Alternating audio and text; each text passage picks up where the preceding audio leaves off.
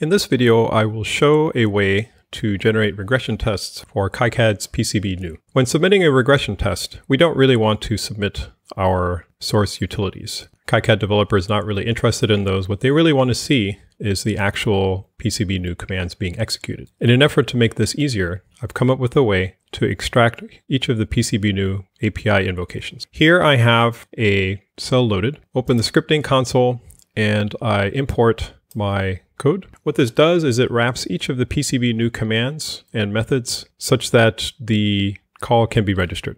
Once I've invoked the package, the called commands will automatically be registered into the file test.py in whatever directory you invoked pcbnew in. Once I do that, I can then call one of my macros. In this case, I'll run the generate minimum spanning tree route. When this window over here pops up, we immediately see that some things have been added to this file. In this case, it's basically the code that collects the list of nets and modules that are available. In my case, I'll select power and ground and connect it to all modules, tell it to go, and now a bunch more stuff is being written. Now note here that it actually isn't finished. Exiting the command will then flush the file buffer. So let's see what's being recorded. So in this case, the first line that's being called is in the pop-up of the basic layer picker. This is one of my helper utilities for creating the GUI pickers. So the first thing that's actually called from pcbnew is this function here, where it takes this call here and returns a value. Now my code does not capture the names of these variables. It simply says, well, the type is board. And this is the first value that I've seen. So I just put a suffix of _0, right? So again, dialog utilities, line 64 is right here. Then the next thing that happens is line 268. Here we are taking the board that we had from before, accessing the names of the layers. So in the case of this package, whenever a constant value, either a string or some sort of a number is returned, I generate an assert for that value. And all of this is just GUI type code so far. We're not actually running any of the minimum spanning tree type stuff. Continuing along, we now are looking at the nets. So here we see that first we're accessing the board again, and then getting the nets by name map. Assign that to this value here. It's an intermediate value here for this guy. Then what we see is we have here iteration over this thing here. And so that introduces some code that isn't in this file here, but rather is automatically generated for you based on the pcbnew.py for iteration type stuff. So it has your module list. It does a get, increments to the next one. Each of these guys here are then incremented since each value does change. Then finally we cast to be the one that we want and get reference. So that would be on line 309. Continuing further along, here I'm gathering all of the existing vias. So I do board get tracks. You see that here.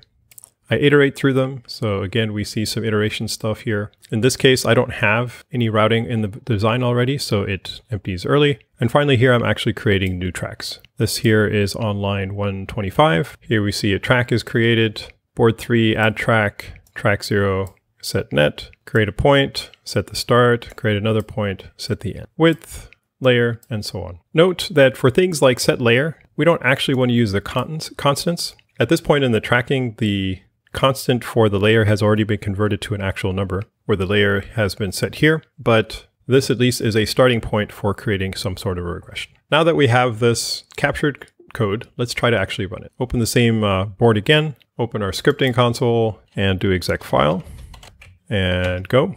And so now note at this point that nothing has changed on the screen. Because we're not running inside of a plugin, what we need to do then is do pcbnew refresh. And now we have our minimum spanning tree route as we did the first time around. So how does it work?